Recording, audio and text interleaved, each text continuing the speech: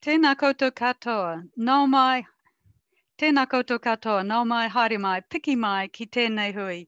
Welcome everyone and thank you for joining us tonight. My name's Eugenie Sage. I'm a Green MP based in Otatahi, Christchurch and the Green Party's environment spokesperson.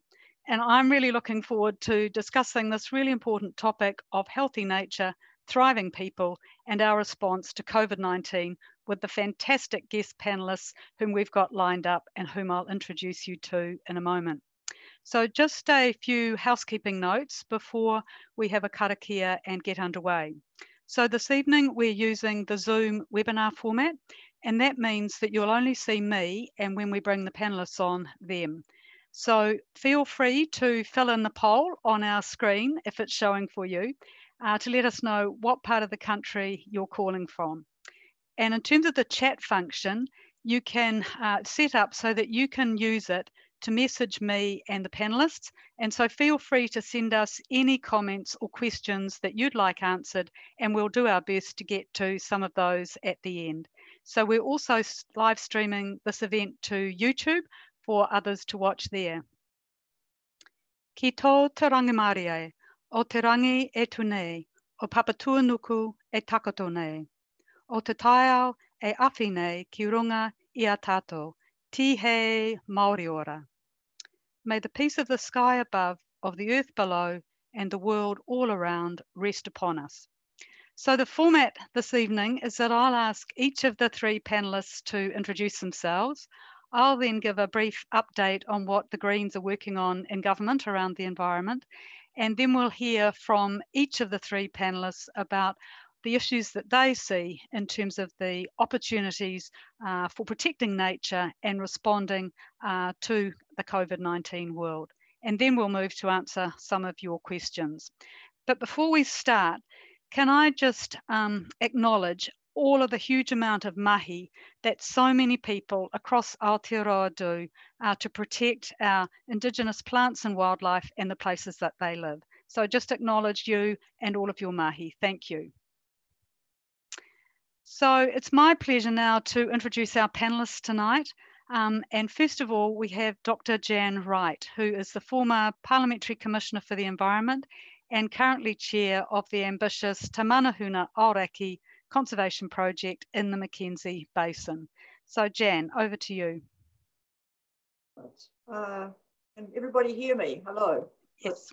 As Eugenie said, I'm chair of the Te Manahuna Aoraki project, and that's what I'm sharing with you tonight.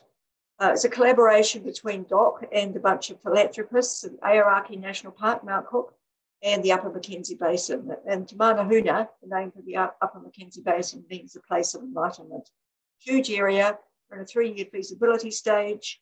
We're doing a lot of research, we've done some work to save special braided riverbirds.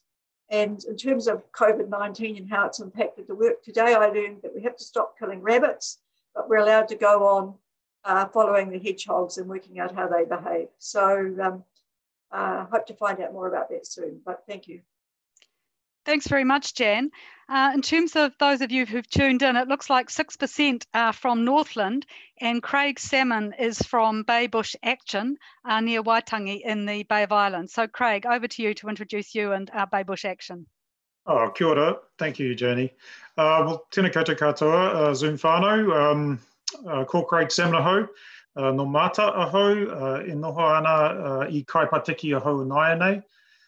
So kia ora to everyone in the Zoom room and watching live, and of course future viewers. My name is Craig Salmon, and I am the founding co-trustee and volunteer for Bay Bush Action Trust up here in Taitokoro at a special place called Kaipatiki near Waitangi. So really, you know, COVID-19 really put brakes on a lot of what we do.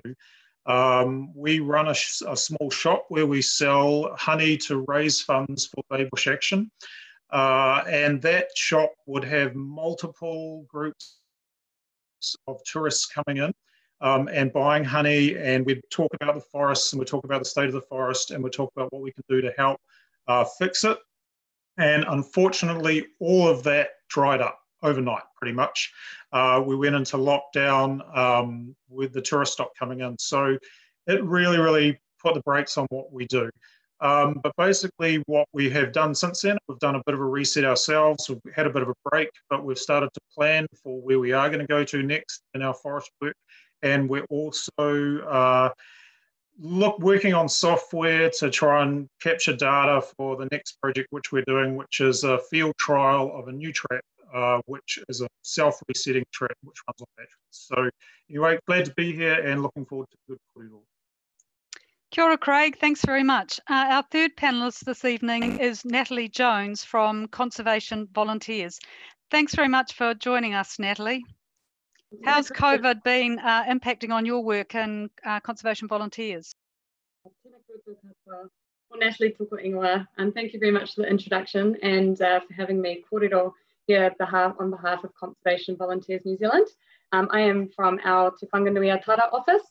Now our vision is to connect people with nature, which we achieve through managing community engagement on a variety of practical conservation projects. So this time last year, we were out busy getting ready for the planting season. We planted 150,000 native trees and saw 10,000 volunteers participating in cleanups, planting, and pest control programs around the country. Te rorenga e oti ai, by many hands the task is completed, is our whakatauki, and this could not be more true of our mahi. But of course, COVID-19, as Craig said, has put the brakes on and brought all of our work to an abrupt halt for both our staff and our volunteers. We have used this time wisely, and we've used it to think about how we're going to move on and work in the uncertain world that we're now living in. Nō reira, tēnā koutou katoa. Kia ora, Natalie. Thanks very much. So in terms of what the Green Party is doing at Parliament, obviously one of the key issues has been the response to COVID, and that's been a big part of our focus, supporting initiatives like the wage subsidies in terms of providing support, and really acknowledge everything that you have done to stay home in order to save lives. And now that we've moved into Alert Level 3 and looking forward to going to Alert Level 2. So in terms of the Green Party, you may have seen the announcement at the weekend where we're trying to shape the response, particularly the economic recovery response in a COVID world. And the Greens have been at the heart, as our work at the heart of government, calling for an economic stimulus package that is fit for the 21st century, that puts climate, people and nature first with a significant investment in nature-based jobs. So there are a lot of discussions happening between MPs and ministers as we promote this package. And one of the key parts of it is ensuring that we have a record investment in nature for its own sake, because it is nature that provides our essential infrastructure, the water we breathe, the air we breathe, the water we drink, the soil to grow food. So what we've proposed is at least $1 billion in investment over 3 years to rapidly scale up our spending on people and nature. And the aim here is to help cushion the impacts of COVID, which will lead to significant unemployment, by providing government funds to support local communities, iwi, businesses, non-governmental organisations, councils and DOC to employ an estimated 6,000 to 7,000 people across Aotearoa. And this package draws on some great ideas that have been coming in from councils, iwi, environmental organisations over the last couple of weeks for how we kickstart the economic recovery by giving nature a much needed helping hand. And one of the key points is that nature-based jobs can be started relatively quickly and make use of people with skills, people from the tourism sector who are great at logistics, people engagement, and pick up some of those people, particularly in areas that have been really hard hit like Rotorua and the West Coast. And if we make this investment in nature-based jobs, we can really tackle some of our key challenges like water pollution, having more streams and waterways fenced, planted, wetlands restored so that they act as sponges to filter water, estuary margins planted to help buffer from sea level rise. So we can invest in these sorts of jobs much more quickly than the planning and design that's required often for hard infrastructure. And this investment in nature-based jobs will create thriving native forests, thriving wetlands. These are assets that will last centuries and help suck carbon out of the atmosphere. They'll help ensure that we reduce the need to do pest control in future. They'll buffer areas from sea level rise, and they'll provide corridors that enable birds to come back to our neighbourhoods. So as well as that, we're doing a whole lot of work on waste, but that's probably the subject of another evening session. So if I could go now to our panellists. And before I do that, just welcome to everybody who's just joined us, and a reminder that we're also live streaming this kōrero on YouTube. And the link in the Zoom chat is your opportunity to provide any comments or submit any questions that we'll come to shortly. You can also do that on YouTube. So Jan, starting with you, what's top of your mind in terms of the key issues and the opportunities for better protecting nature while also ensuring that communities can thrive in our COVID world?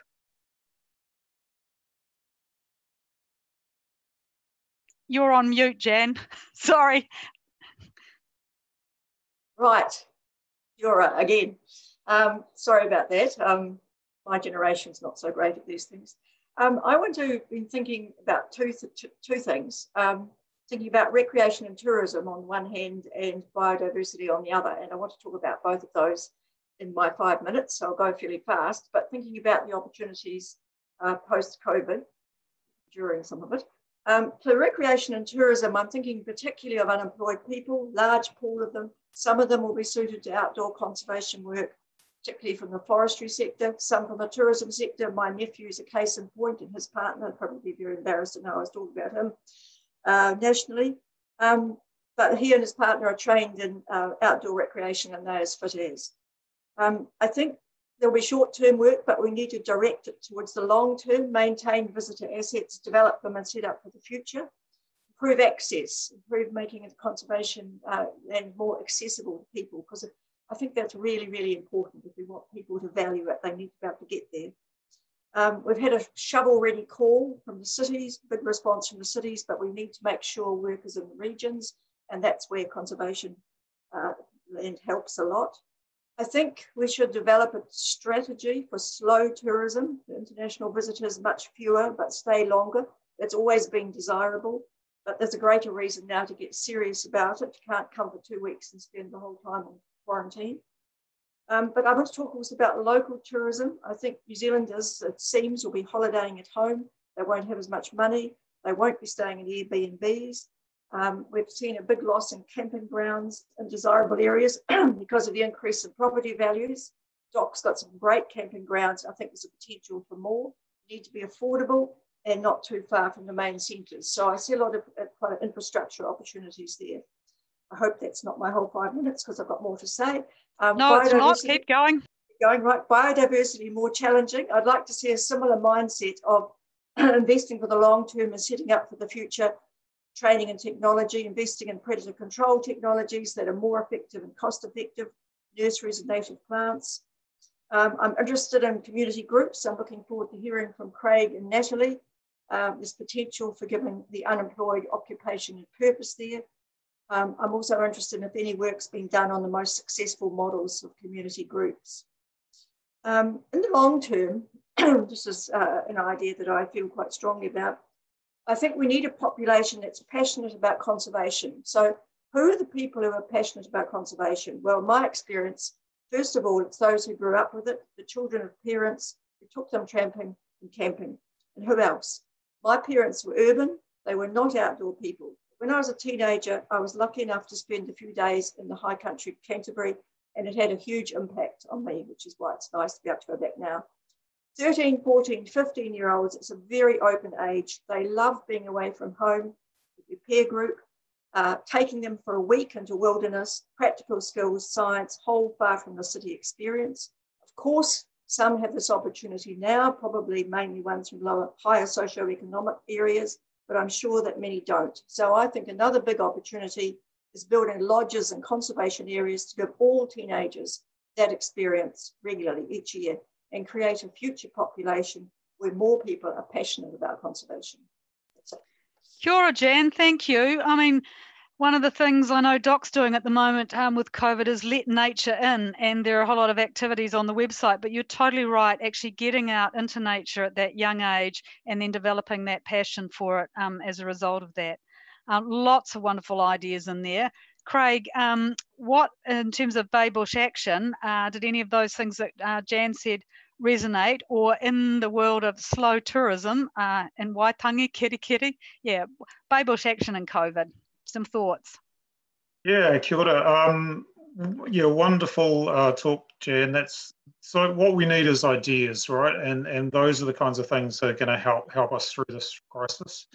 For me, the government definitely needs to start to prioritise the well-being of both nature and people.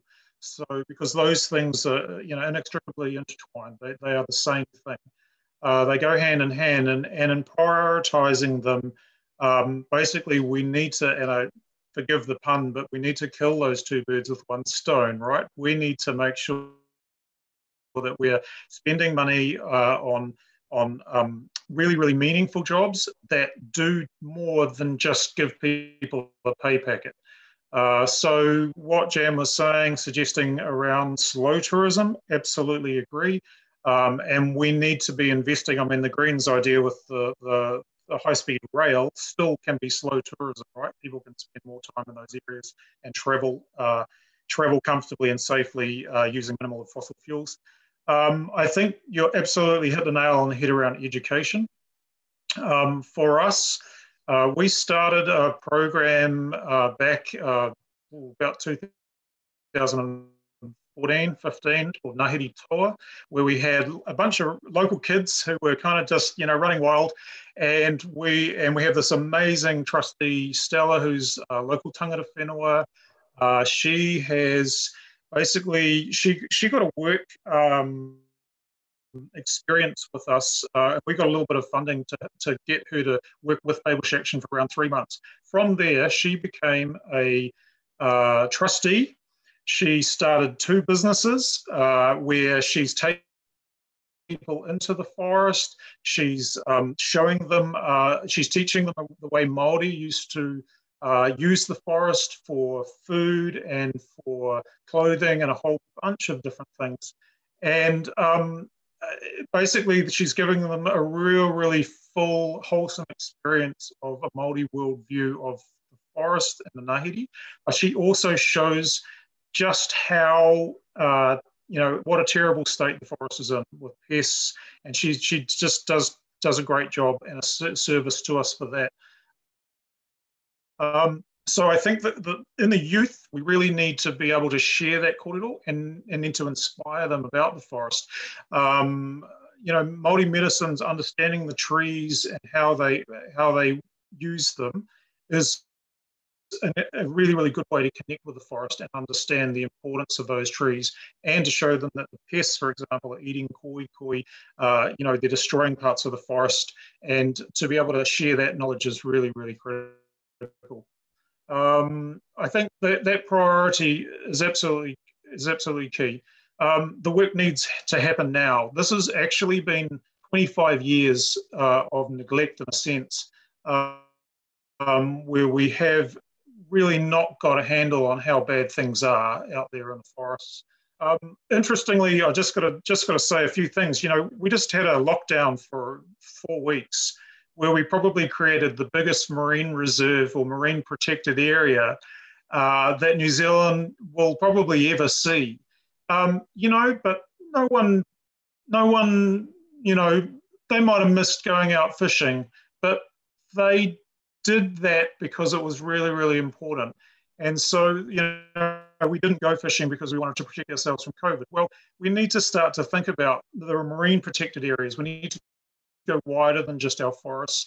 We need to really, really inspire people about all of those things.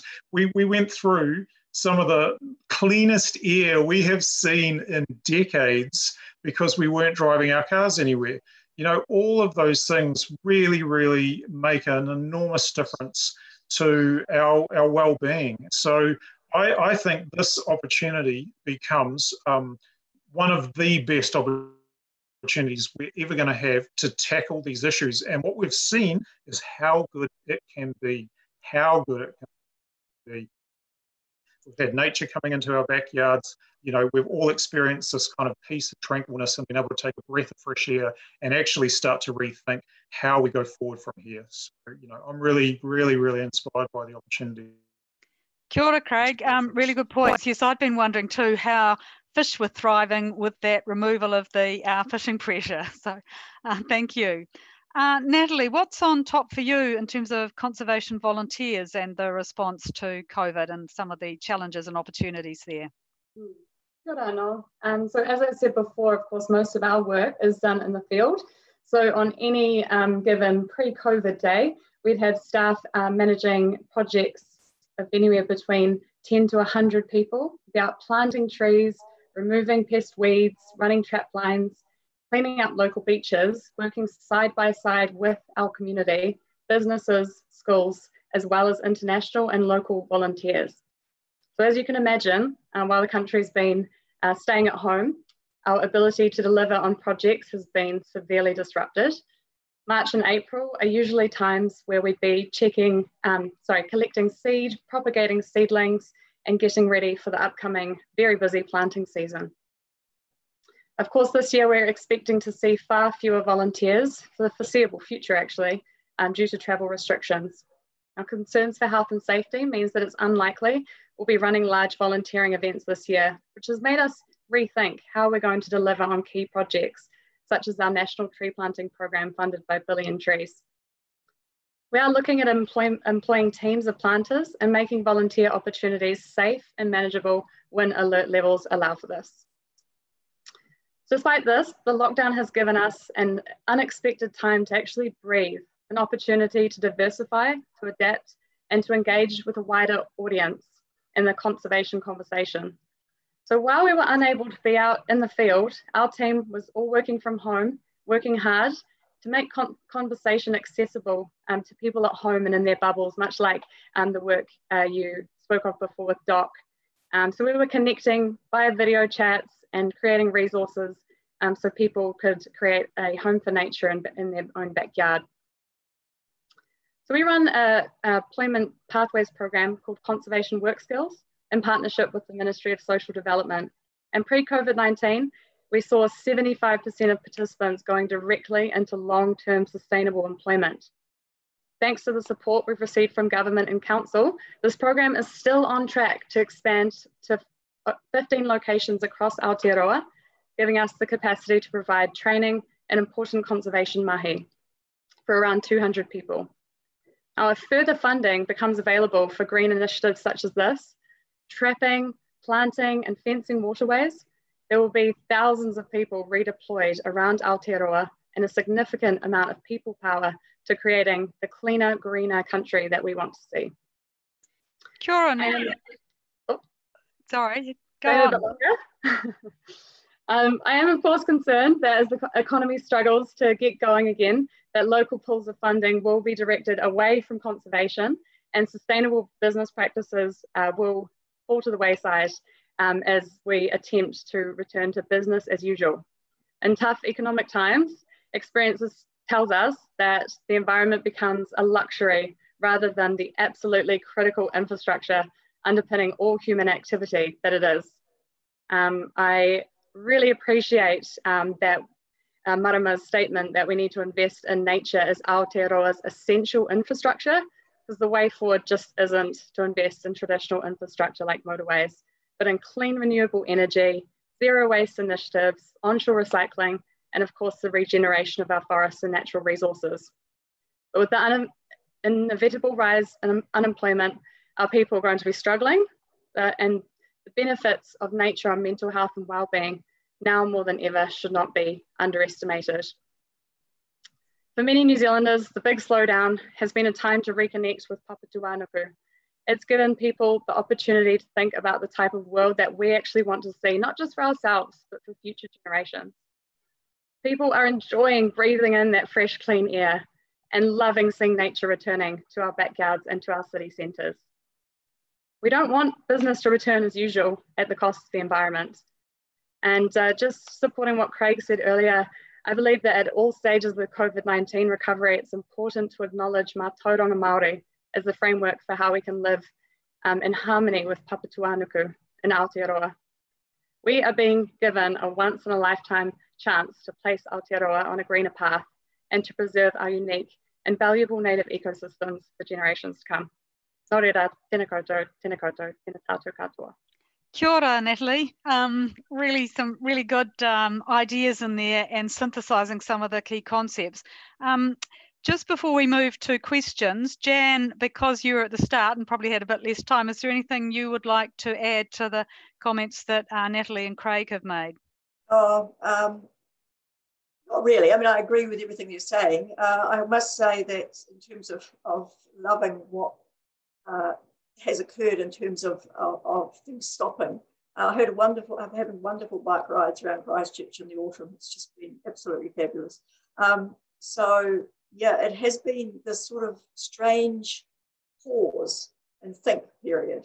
And I'm just hoping too that we won't go back to business as usual. I think we can all endorse that. And now just turning to some of the questions that people have been putting in on the Zoom chat. One of them is that people are keen to hear what the panelists think about Aotearoa as an ecotourism destination for limited numbers and putting more emphasis on that. And I know the current Parliamentary Commissioner for the Environment, Simon Upton, did a report on that prior to Christmas. But Craig, with you being based in an area where there's a lot of tourism, what are your thoughts on a more limited focus there? Yeah, I mean, it's high-end, high-value tourism. I think, too, that generally what we've found is that when people take some of the tours that we do, they already have an appreciation for nature. They are really, really engaged in the tourism that we take them through, and they buy that for that reason. So I think for New Zealand, for Aotearoa to go down that path, absolutely. We have absolutely those opportunities. Managing it through the COVID issue that we have at the moment, and internationally, obviously, it's turmoil with a lot of places it's still in lockdown and struggling with this problem. It is going to be a challenge. One thing I would like to really say is that often tourism in New Zealand is often looked as a kind of chunk of money that comes in from offshore. But local tourism, we don't often count those trips to Fiji or up to the islands or overseas that many, many New Zealanders do take that will no longer happen for a very long time. So what I'm really saying is that I'm really encouraging lots and lots of local tourism when we get to a level of the lockdown that's enabled. We really go out and explore New Zealand. We appreciate what we've really got here and start spending your money locally, because that's what's going to really help us get through this. For us as Bay Bush Action, doing this work in the forest, you know, we work on a very concentrated area, but what we also do is we have this wonderful trapping network through the backyards of people's homes. And all of it makes a difference. So what we're basically creating in the Paihia region and Waitangi, and that is an area where nature enters into the lives of those people that are living there and the tourists that come up and visit. So, so much of that work that the locals have done is of benefit in a much, much wider and broader scope than people really realise. So that's again why we need to go with our strengths and really try and make a difference and try and help out the tourism sector as much as possible by travelling locally and doing that tourism locally instead of overseas. Thanks very much, Craig. Jan, in terms of all of the work that Te Manahuna Aoraki is doing in the Mackenzie Basin, and that being a major visitor and tourism node, have you got any thoughts on how we shape future tourism in Aotearoa now that we've had this pause with COVID? Well, I think that distinction between local and offshore is important when you're thinking of a strategy. The local tourism, that's why I'm very keen on the idea of affordable camping grounds in really interesting places, because I think people aren't going to have as much money. And I think we could see a revival of that. DOC already does valuable work there, but I think there's a lot more to do. In terms of international tourism, if we do form this bubble with Australia, we may have a lot of Australians coming here, and there's something to build on there. But I think the key for ecotourism, although I see one of the comments is that it's an oxymoron, I made me smile. The idea there is, to me, that is kind of key, because it's a given in economics that value lies in scarcity, and wilderness worldwide is increasingly scarce. So it seems to me that our wilderness, if we can look after it, is going to become, over the time, more and more valuable. And so in terms of the tourism experience coming from overseas, I think we want people to have quality experiences, and we need to take a focus off quantity, number of tourists, and get fewer, but doing it slowly. So those things go together for me there. Thanks, Jan. I noticed some question from Elaine. What about virtual tourism? Natalie, with the work that conservation volunteers have been doing in terms of virtual resources, what are your thoughts about virtual tourism? Yeah, I think it's a great idea. We can certainly give our team leaders a little GoPro and stream live to people all over the world. I think this lockdown has definitely made all of us just think differently about how we not only travel within our own communities, but certainly around the world. People are relying more heavily on technology and And I think just the huge number of people that are now tuning into the Department of Conservation's webcam on the Tairoa Head Royal Albatross to follow them, and just the number of meetings that we're having digitally that reduces the need for travel. So we've had another question about how do the panel think we can reduce our reliance on economic growth based primarily on consumption? Craig, would you like to have a crack at that? What do you think are the key things to reduce economic growth based primarily on consumption?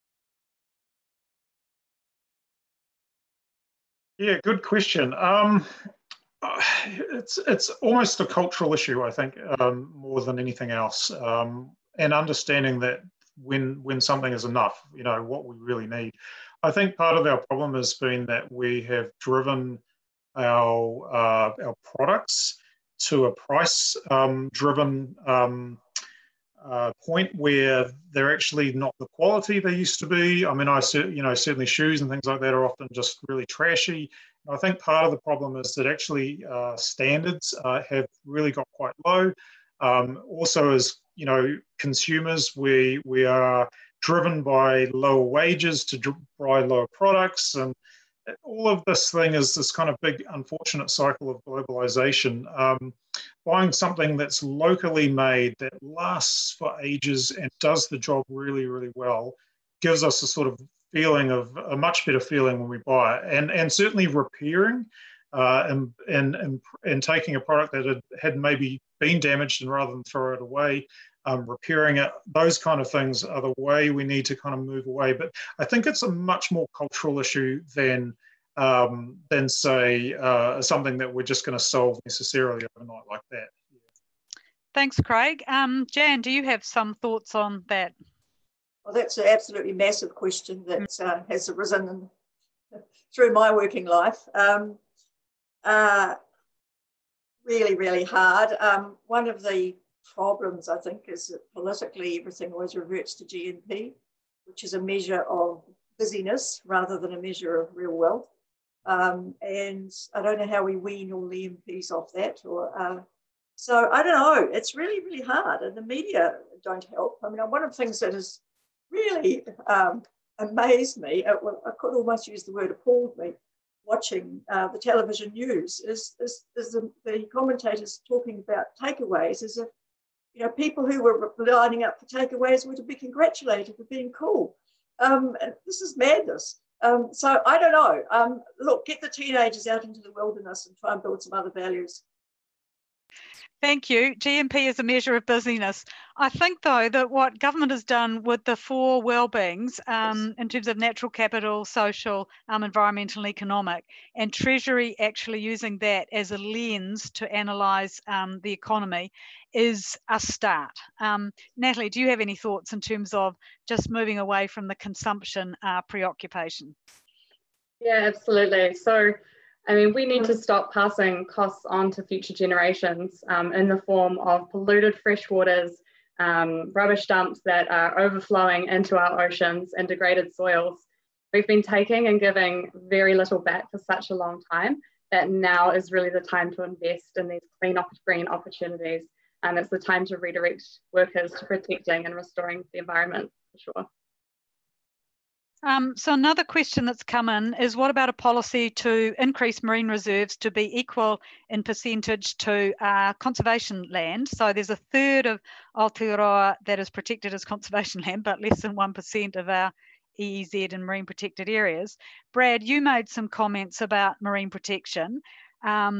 The government is looking to introduce a discussion document to actually change our marine protected areas legislation. But in the Bay of Islands, some of the issues with dolphins and just overfishing there, do you want to comment on the importance of marine protection there?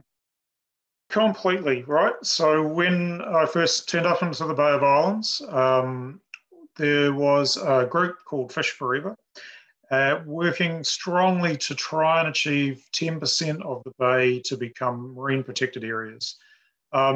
It's been a real struggle.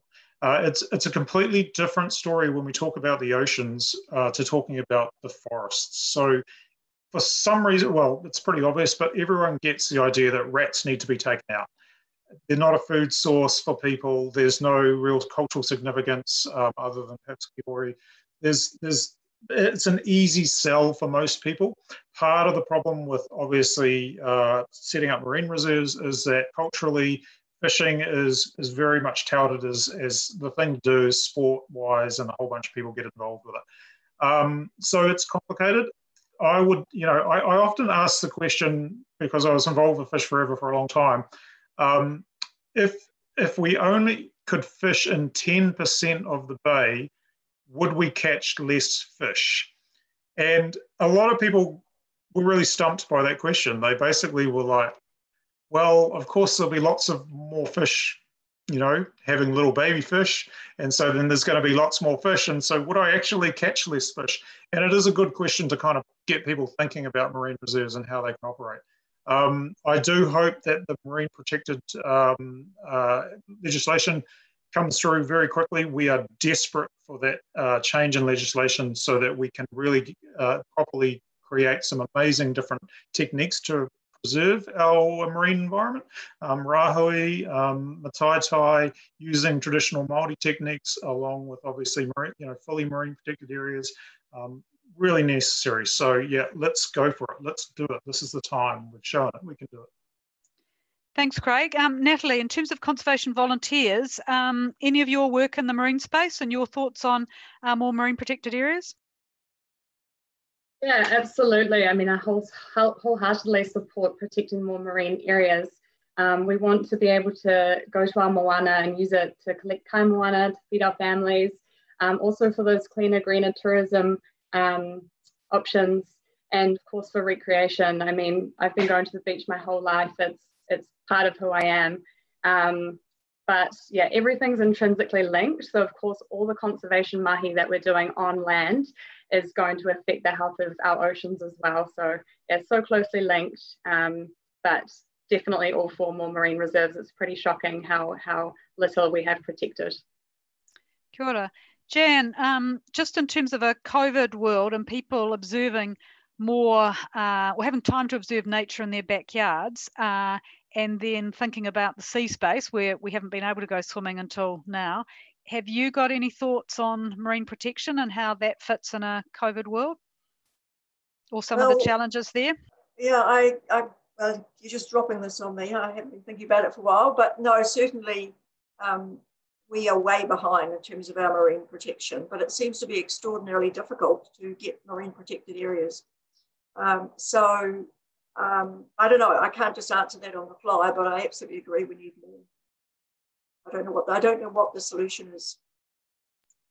I think Craig had a few ideas. One of the other questions that's come through, just going back to the tourism theme, is how do we build issues of equity into slow tourism initiatives, and how can this be more extensively, or how can the opportunity to visit protected lands be more available to all New Zealanders? I think, Jan, you had the suggestion around experiences in the outdoors for younger people, more environmental education.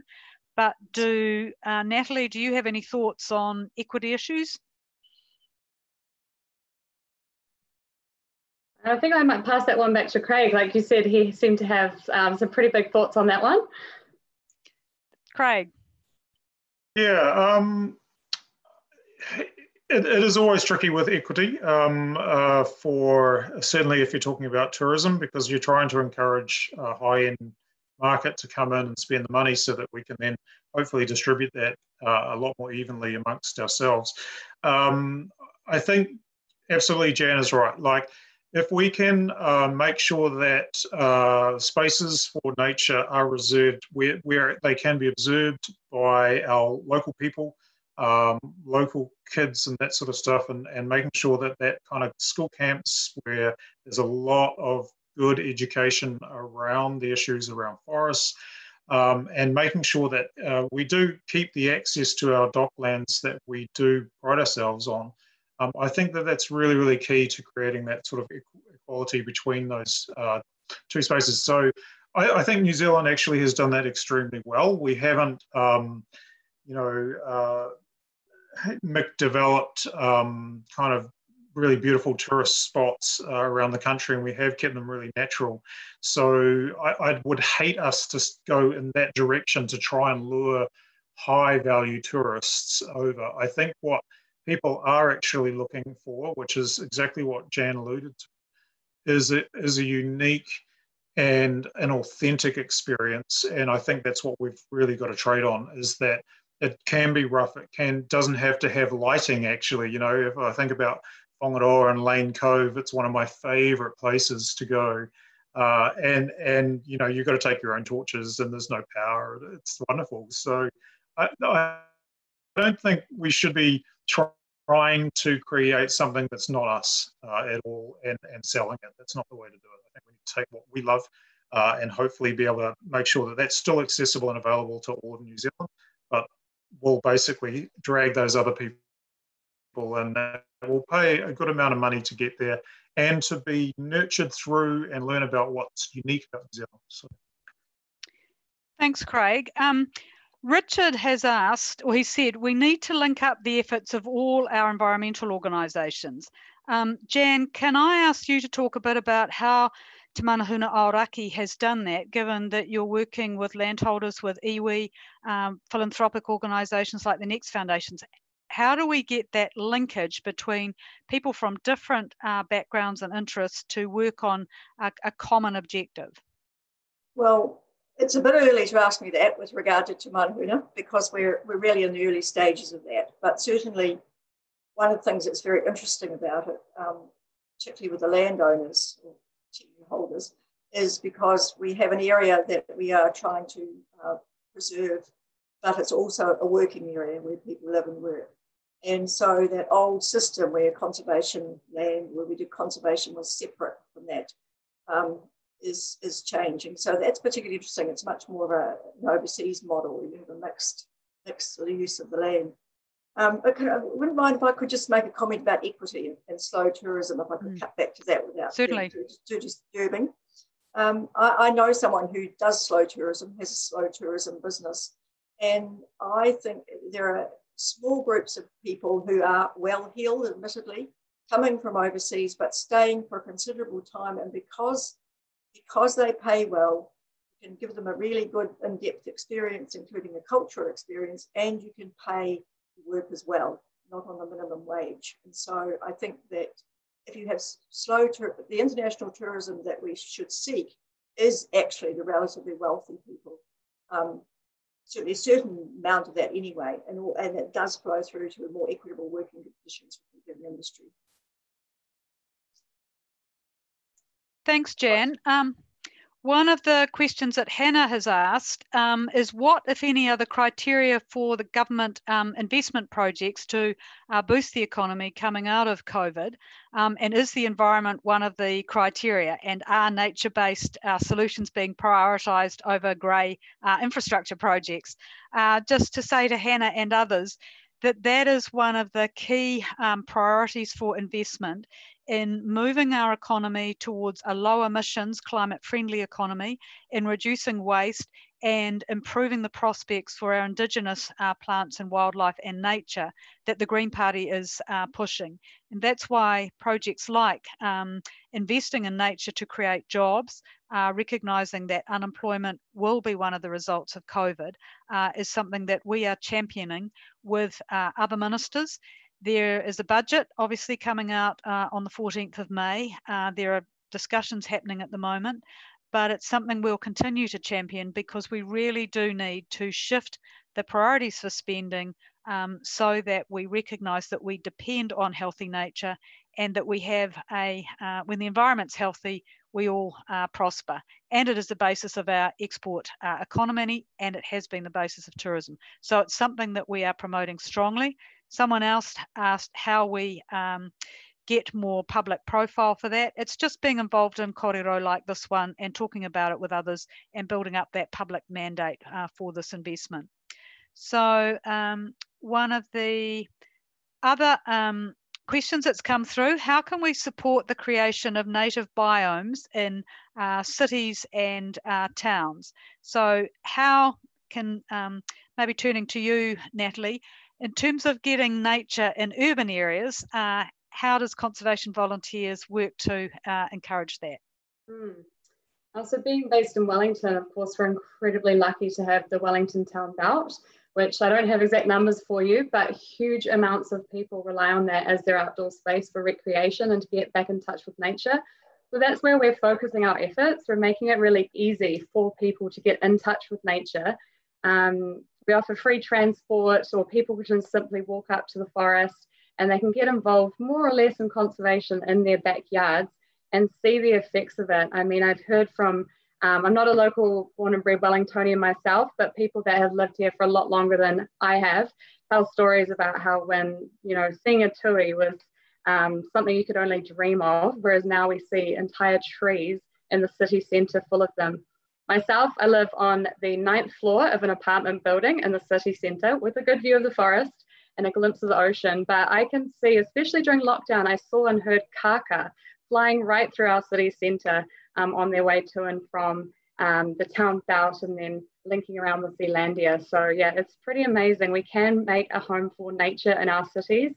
COVID-19 has showed us that. In the big slowdown, wildlife came out. We saw karerera, the New Zealand native falcon, in the Wellington CBD. We had a humpback whale and a sunfish out in our harbour the other day. So yeah, it is possible, making it easy and accessible for everybody in our cities. Kia ora, Natalie. Craig, do you have any comments on that? No, I think that's absolutely what we need to do. The whole concept of slowing the world down a bit is what COVID's given us, you know, the opportunity to see. I mean, just even seeing the photographs of places in India where the pollution was horrendous and suddenly clear skies, all of it, you know, what many, you know, environmentalists have been saying for decades, it's all true. We just need to start to change. I think, you know, getting involved locally, we have an amazing group of about 150 people up here in Paihia that have done an awesome job in the backyard, and they really create those corridors that Eugenie was talking about. You know, they connect from the forest through down to the ocean. They make all of the difference in those spaces. You know, we've got a tragedy happening with seabirds on the mainland. We've got, you know, right through when we first arrived here, we had, I think, maybe one distant kiwi. Now we've got dozens of kiwi, and they call outside my bedroom window. I am in the forest. I'm not down in the town. But to move from having virtually no dawn chorus to this vibrant wake-up call in the morning. I mean, I've moved my whole schedule. So I get up pretty much at 5:30. This is late for me, right? So I get up at 5:30 in the morning because the birds are up and they're like, get up, get up, get up. You know, we've got to do this thing. So I just think that all of it's a benefit to our well-being. You know, that there is some really good studies that have proven that interacting with nature is really important for people's well-being, and I think COVID's kind of shown us a lot of that actually. So, yeah. Thanks, Craig. Jan, in terms of your bike rides around autumnal Christchurch, have you noticed opportunities to bring nature back a bit more into the city? Well, I've discovered some places where nature has been brought back into the city by volunteers. So some tremendous little pockets of planting all over the place. But, you know, it has been this change in behaviour where people are actually out enjoying it. And that's been wonderful, whole families on bikes. So I think that our cities are actually quite transformed by native plantings, and a lot of that's been done by volunteers. I think they're very different from what they were a few years ago. And I think people just enjoying being able to walk or bike safely on roads, and therefore one of the policies that Julianne Gent has announced recently is a fund that enables local councils to apply to the NZCA TA to broaden footpaths so that there is more space for walking and cycling, because it's really lovely having that space without having to compete with cars. Sorry, Natalie, were you about to comment there? Yeah, I was just going to say that a big mihi and recognition to the hundreds and thousands of conservation community groups that we have working all around the country. They're absolutely an integral part of bringing nature back into our cities, whether it's, you know, a single retiree just looking after their little patch of reserve backing onto their house, or young students, new migrants getting involved. It's making a huge impact, and we couldn't do it without them. Kia ora, really would like to endorse that, because it is all that voluntary work and that connection that people make with neighbours, with people in their community, and make new friends by getting involved in whether it's trapping predators or controlling old man's beard and other weeds. And just a final question from someone that if they really want to get involved, how can they help? And I think there are lots of predator-free groups, lots of community organisations like Forest and Bird, groups like Conservation Volunteers, Bay Bush Action, that just do a bit of a web search, find your local group, and you make new friends as well as doing something that's really meaningful. So just in the few minutes that we've got remaining, we'll just invite each of the panellists to have some concluding thoughts about just COVID and really opportunities now, looking to the future for how we make the best use of this thinking time that we've had and the way we have done things so very differently in order to save lives, and recognising both the biodiversity crisis and the climate crisis, how much we can do things differently to actually protect the climate and protect Papatūānuku. So Craig, do you have any concluding comments? I think there's a few things I really want to basically let the powers that be know, which is that the Greens Fund is brave. It's absolutely necessary. But we've got to think of it as being more than just digging holes and planting trees. This is a reset. This is talking about being able to look at things like, for example, in the pest control space. We want to be investing in technology. There's talk of using things like artificial intelligence to determine what pest is coming into a trap. There's all sorts of monitoring tools that we need developed to make sure that we're hitting those pests when we need to hit them at the right times. All of that needs training. We need to expand the amount of work that you know, we've obviously got the development of these traps and so forth that need to happen. But one thing that I'd say is that that is really potentially export earnings, because this isn't just a unique problem to New Zealand. We have this issue, but so many other countries do as well. So there's a lot of export revenue, there's knowledge sharing, there's also knowledge exporting that can be done just all around the world. So again, take what we're really good at, and we are really, really good at pest control. We're really, really good at biodiversity protection. So let's expand that. Let's work on this predator-free solution and just bring all the people together, bring all hapu and work on the Te Treaty principles that will create this collaboration to solve all of these problems. And, there's things right now that are happening. There's PAP trials down the Auckland Islands that we desperately need to get through to make sure that we have this technology continually coming through and being able to be applied in various ways. It's about having a lot of tools in the kitty, and when you develop those, it's spending that money locally. I'd love to say this. Basically, when the US government spends money with NASA, they spend it on Earth, they never spend it in space, right? So think about that, how we can spend this money locally. We're not buying big infrastructure and importing it to build roads. We're actually using our local skills, our local talent, and we're developing stuff that works for us. So that's my kind of concluding thoughts and we need this $1 billion to come through because those pests aren't going to stop. So kia ora, Craig. Kia ora. Natalie. Kia ora koutou. I just wanted to finish off by saying that if anything, I believe the slowdown has showed every New Zealander that we need nature in our lives. We need that opportunity to be able to get out into clean green spaces. And the benefits to our mental health and physical health should not be underestimated.